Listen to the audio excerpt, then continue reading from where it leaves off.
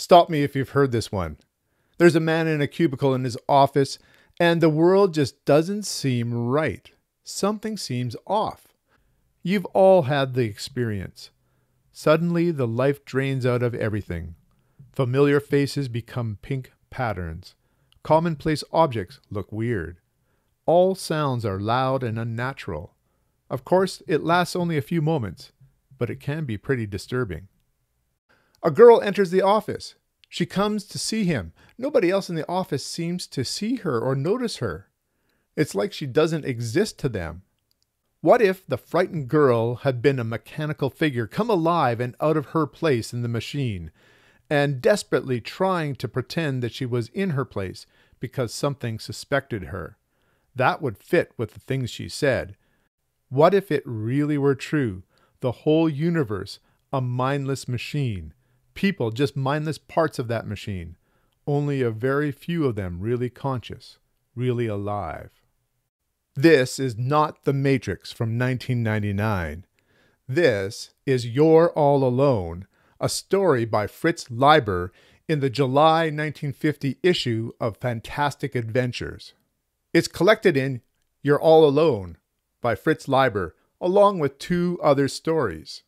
Ace published this in 1972. It's the 4th of the 8 Apocrypha that I'm looking at, the Apocrypha of the Ace Science Fiction Specials, Series 1. Before I start talking too much about the book, I want to talk about what I found in the book, what Nicholas Royal calls an inclusion. So I found this in the book. I'll take a picture of it so that you can see it more clearly. A receipt for a money order, and it looks like it's from June of 1972, an amount $100, purchased at the Santa Fe Springs branch. I don't know about you, I just find it interesting sometimes the things that you find in a used book. If you've found interesting things in used books, why don't you make a comment below? I would love to hear about your finds or inclusions that you found in the books. All right, let's get to the book itself. This book has 3 stories, and you might notice a typo for the very first story. Maybe I'll take a picture of it so you can see it more clearly. You're All Alone. It's from page 7 to 112. It's a novella. Then there's 4 Ghosts in Hamlet and The Creature from Cleveland Depths. Did you notice the typo in the first story? There's an extra R in your. The first story is an existential story. What if the world is not as it seems? What if it's a machine that just continues rolling forward? And what if you can awaken and move throughout this world without other people noticing? They're actually just automatons moving in their patterns. What would you do? Would you be scared of other people that are awakened? Would they form gangs? What liberties would they take? Is there a point where the reality machine will react? What would you do if you realized that you were alive in a world of automatons? From page 83. It hit Carr with all the instant impact of that crucial drink which opens the door to Wonderland. There at his feet and Jane's lay the city, a playground, a nursery, a zoo, a congregation of lock-stepping robots, of mindless machines. You could do anything. No one could stop you. This is a very interesting story. It's set in Chicago in 1950. There is a love interest, a guide of sorts through this world, and there are dangers, people seeking to use them to hurt them. Can our lovers find a way to live peacefully in this world? This was a very interesting story. It's a bit slow-moving, and the plot feels like a plot from the 1950s. The villains of the piece reminded me a bit of Stephen King's villains that came across from his fantasy world into this world of reality. I have a feeling that this was an influence on Stephen King's writing in the Dark Tower series. You're All Alone means literally you, being awake, are not part of the world anymore.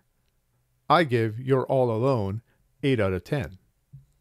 The next story is 4 Ghosts in Hamlet. This isn't really a science fiction story. It's more of a mystery/ghost story. Leiber's parents were both Shakespearean actors, and Leiber himself did some acting, in fact appeared in some movies. So there's an authenticity to this story. That said, it was a pretty standard story. I would give it 6 out of 10. The last story is The Creature from the Cleveland Depths. It's a world after a nuclear holocaust. Most people live underground, but some live on the surface.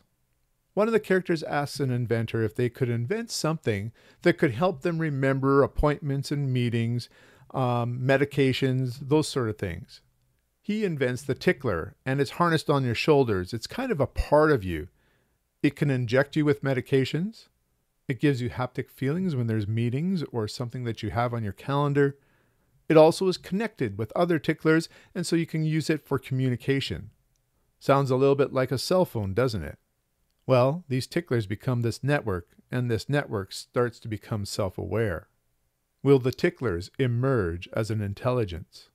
Will this creation look back at its creator and leave that creator behind? As the ticklers start to become aware, we read on page 187, maybe it's man's destiny to build live machines and then bow out of the cosmic picture. It's a satirical story and it's well told. I give it 8 out of 10. So overall, I think I'll give the book 7.5 out of 10. I recommend the first and last story. So now I'm halfway through the A Science Fiction Specialist Series 1 Apocrypha. 4 more books to go. Until next time, keep reading.